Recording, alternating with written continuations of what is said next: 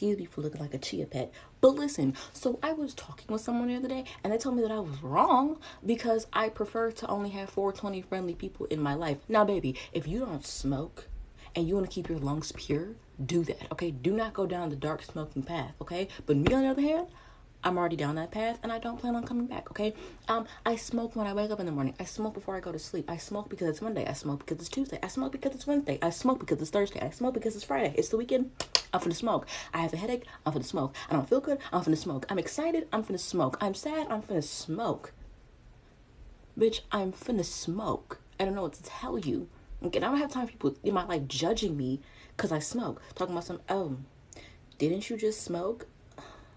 Yes, bitch. And I'm gonna smoke again just because you said that. And then I'm gonna smoke after I smoked because you said that.